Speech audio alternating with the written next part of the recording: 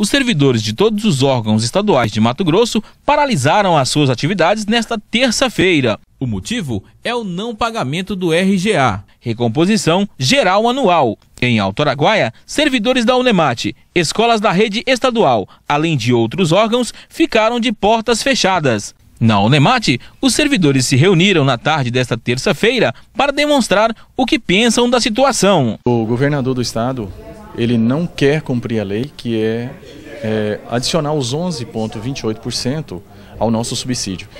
Ele simplesmente disse que não irá pagar e, para não ficar pior, ele disse que não vai pagar por enquanto. Mas não é o julgamento dele achar que deve ou não. Ele deve cumprir a lei, porque a revisão já é na Constituição. Nos outros anos, houve essa reposição?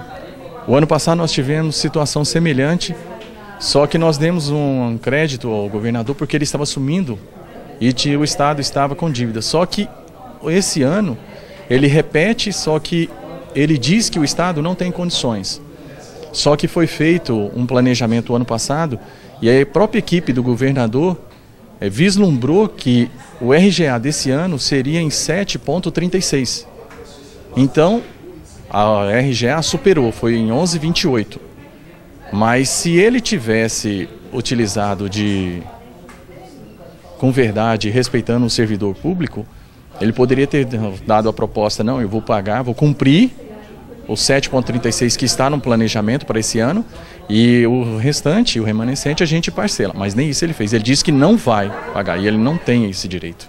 Ele está realmente descumprindo a lei. E essa paralisação ela acontece apenas hoje, terça-feira? A paralisação é apenas hoje, com indicativo de greve para o dia 24. Isso toda a categoria dos servidores do estado já foi feito. O Fórum Sindical chamou ele em reunião na semana passada. Ele já está ciente desse indicativo de greve de toda a categoria diante da insatisfação da resposta dele ao não cumprimento.